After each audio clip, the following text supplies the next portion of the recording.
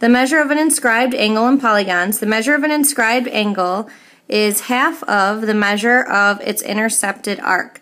So ADB, measure of angle ADB, that is our inscribed angle within circle C.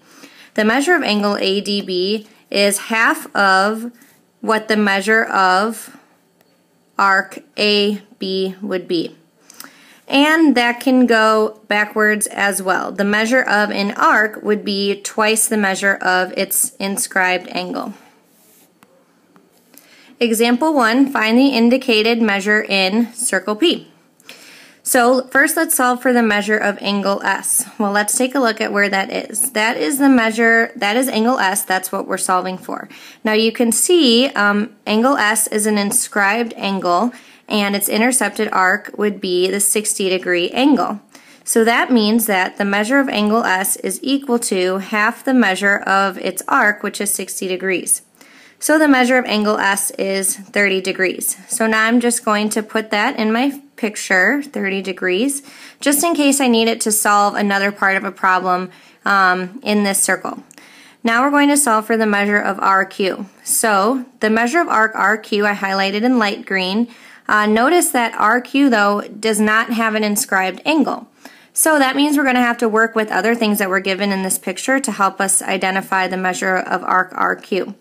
Well, we also know that RQ is connected to QS, and R to S makes a semicircle. So that means that the measure of arc RQS is 180 degrees. I also can see that I have an inscribed angle at angle R. So that means that the measure of angle QRS is 37 degrees, and if I know the measure of that inscribed angle, I can find the measure of its arc QS. So the measure of arc QS is equal to 2 times the measure of its inscribed angle. So the measure of QS is equal to 74 degrees. So I'm going to fill in 74 degrees on my diagram, and now remembering that it's part of a semicircle, I'm going to use 180 degrees and subtract 74 degrees to find what's remaining. So 180 minus 74 is 106, so that means the measure of arc RQ is 106 degrees.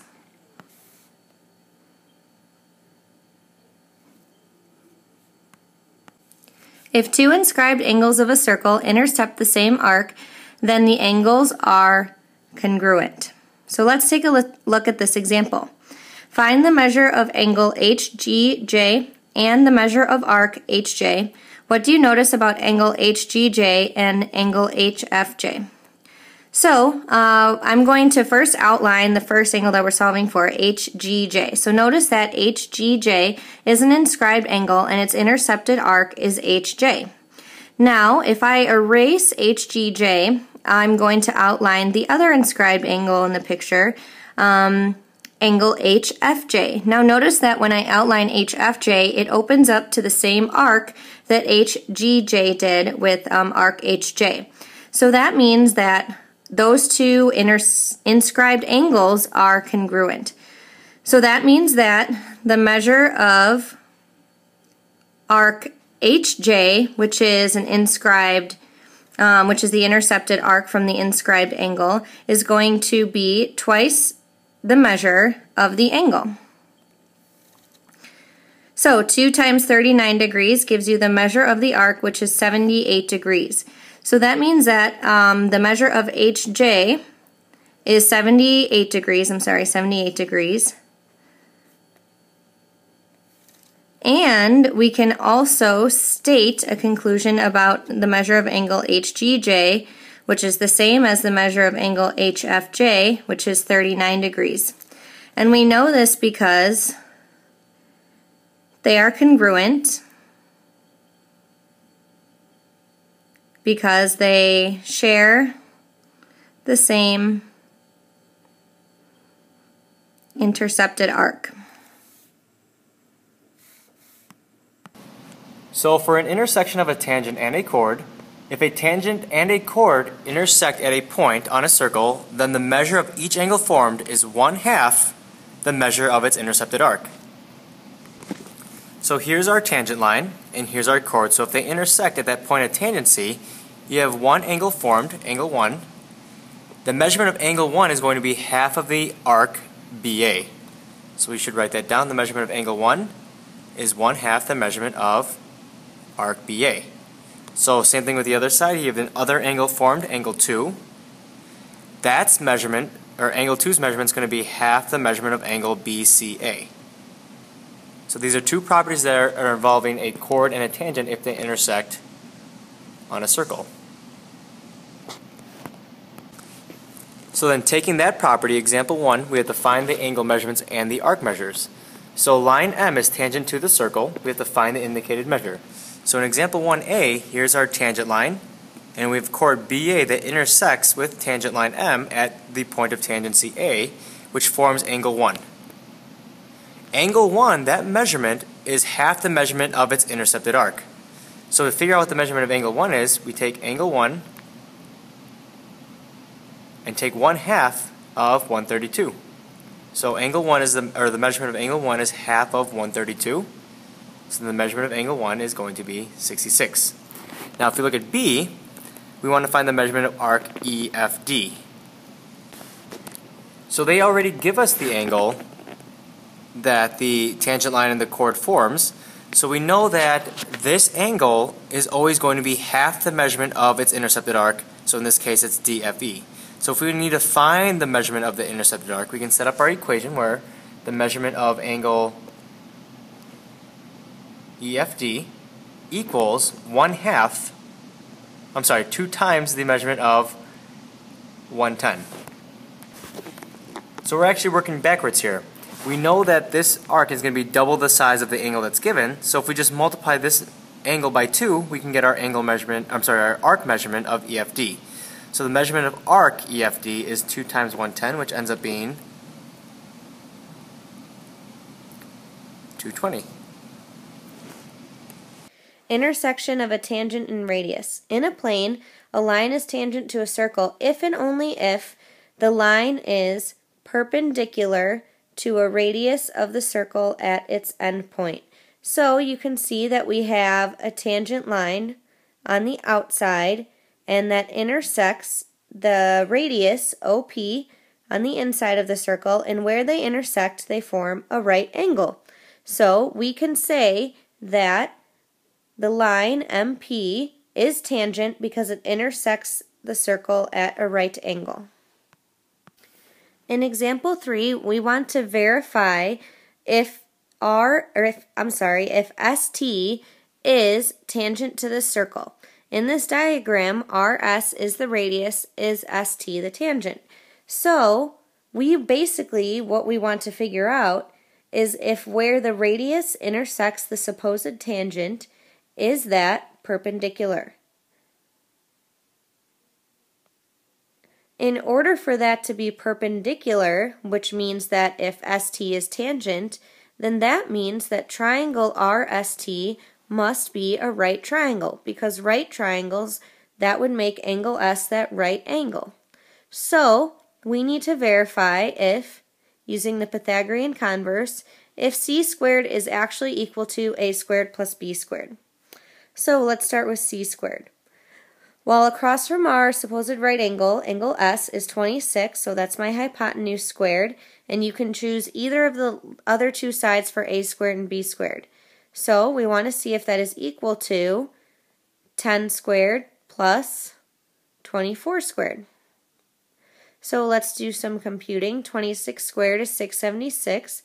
Let's see if that is equal to 100 plus 576. Well, 676 is equal to 676. Since those are equal, then we can say that angle S is a right angle, which makes ST tangent to circle R.